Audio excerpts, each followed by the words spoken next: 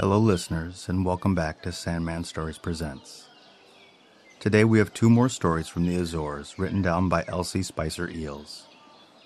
In the first story, a hard-working man is twice tricked by an innkeeper. Will he be tricked a third time? And in the second story, a young Antonia gets a gig in the king's palace and dresses like a boy to qualify for the job. She is so sweet that the king's sister falls in love with her and puts her through some tough tasks just for not returning the love. Okay, let's begin. The Table, the Sifter, and the Pinchers. The story of the king's laborer and his wages. Once upon a time there was a man who was very poor. He had so many children it was difficult to earn enough money to provide for them at all. Accordingly, he left home and hired out to the king of a distant land.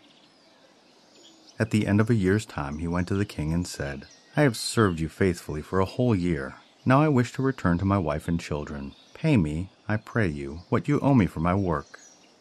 The king said, "I will not reward you in money. I will give you something better than money. Here is a table. When you are hungry, all you have to do is say, 'Table, set yourself.' Then the table will immediately be spread with food." "Thank you, good king," replied the man. "With this table it will be easy enough to provide food even for all my large family." When the man had started home with his table, he soon grew hungry. He put it down by the roadside under a leafy tree and said, "Table, set yourself." Immediately it was full of the most delicious food. The man ate all he could and gave the rest away to some beggars who passed that way. "It is a lucky day for us," said the beggars as they thanked him. That night the man stopped at an inn. He was so delighted with the magic powers of his table that he foolishly told the innkeeper about it. "That would be a most excellent table for me to possess," thought the innkeeper.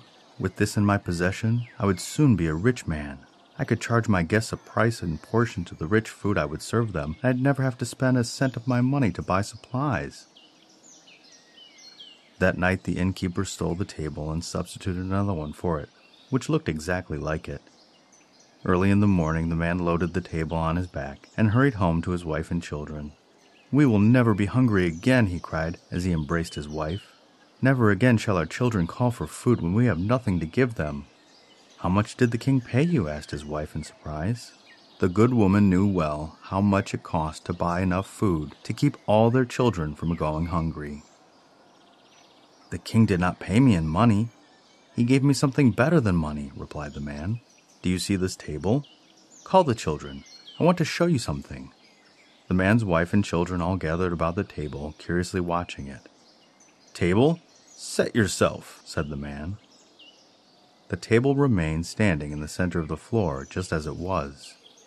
"What trick is this?" asked the good wife. She had been a bit suspicious from the moment she had heard there was no money in her husband's pockets. "I'll get the beggars I fed to prove to you what this table provided yesterday," he said when he had told all the story. "You'd better go back to the king as fast as you can," advised the wife. "Take back this good-for-nothing table which he has imposed upon you, and ask for some real money instead." The man did as his wife advised. The king was thoughtful for a moment. He guessed that the man had been robbed. At last he said, "I'll give you a sifter this time. Then, when you need money, all you have to say is, 'Sifter, sift.' It will sift out money as freely as if it were flour." The man was delighted with the sifter. He sifted his pockets full of money and immediately hurried home. On the way, he again spent the night at the inn. "When I brought my table home, it wouldn't work," he told the innkeeper. "I took it back and got something in its place which is all right." The innkeeper watched him sift out money. "Why don't I get that sifter?" thought the innkeeper. "I work very hard serving my guests, even though the table provides the food for them. If I had this sifter, I wouldn't have to work. I'd close the inn and pass the rest of my life enjoying the money I'd sift into my pockets so easily." That night he stole the sifter and substituted another, which looked exactly like it. When the man reached home, there was plenty of money in his pockets, and his wife and children were happy for a little while. However, he soon wanted to display the magic gifts of his new sifter. Accordingly, he gathered his family together.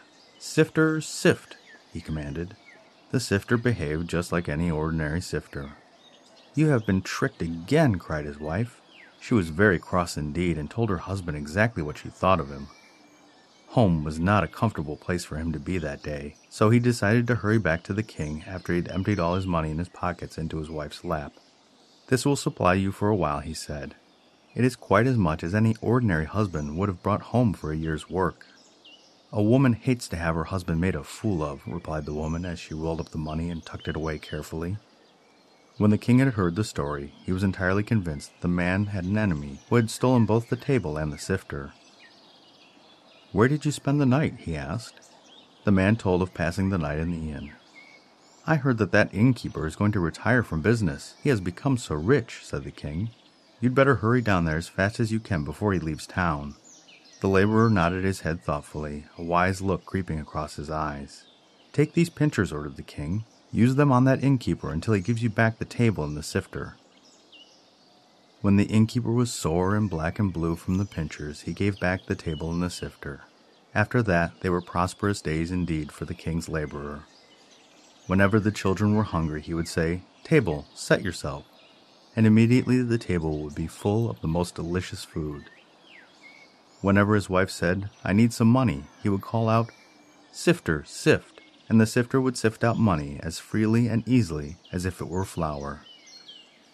As for the pincers, they proved to be quite useful as the other gifts he received from the king. Whenever the children were naughty, he had only to glance in the direction of those pincers. The children would immediately behave as they should. The end. I liked the part where the wife was like, "It's not even about the money. I don't like you being made a fool of."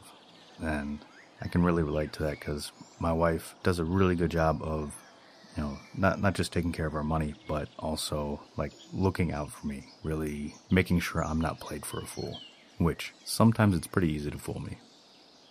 All right. Story number 2, St. Anthony's Godchild, the story of Antonia, who became a king's page.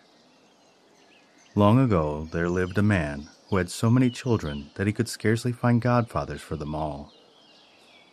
He had requested so many of his friends to serve that when his last baby was born, a little dark-eyed daughter, he vowed that he'd ask upon the first man he met upon the street. As luck would have it, he happened to meet good St. Anthony. "Will you be godfather to my baby daughter?" he asked. Kind St. Anthony gladly consented. He named the baby Antonia and said to the father, "Train up this child in the way she should go. Teach her all you can. When she is 18 years old, I'll come and get her and give her a good start in life." The years flew by, and soon little Antonia was 18 years old. The father was afraid that St. Anthony had forgotten his promise, but one day the saint appeared.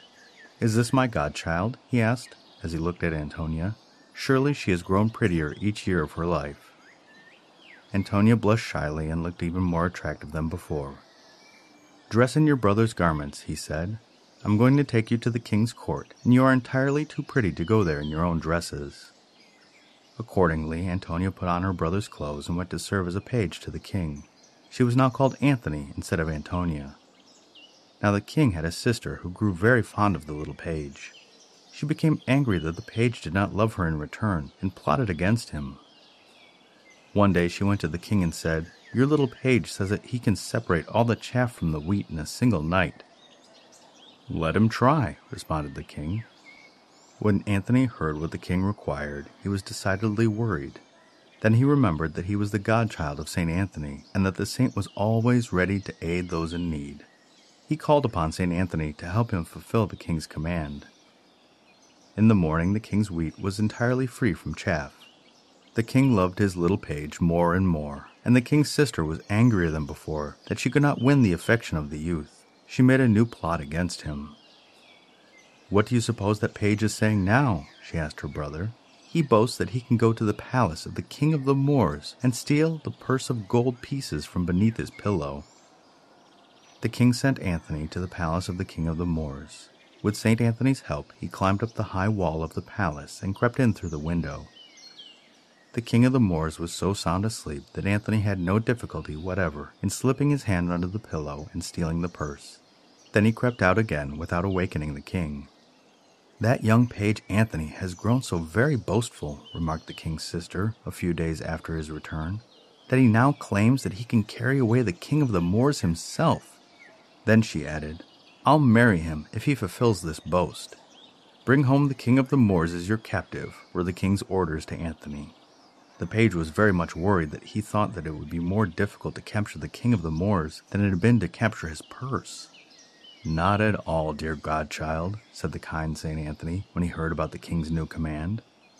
Anthony climbed quietly up the wall as before and crept in through the window. Then he rolled up the king of the Moors in the bedclothes and tossed him out of the window. By the time the king was really awakened from his sleep, he was in the boat ready to sail away. When Anthony returned to the palace with his captive, the king said, My best and bravest page, you are worthy indeed of any honor. You shall wed my sister. I can't marry her, said Anthony. My name's Antonia. In that case, said the king, I'll marry you myself.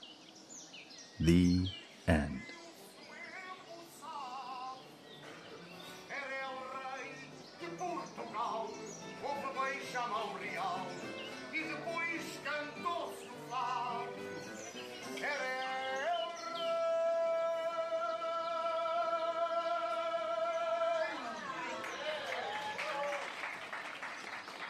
I really enjoyed the first story. I heard a Sicilian version of the story on food, folklore, and fairy tales, hosted by Rachel M.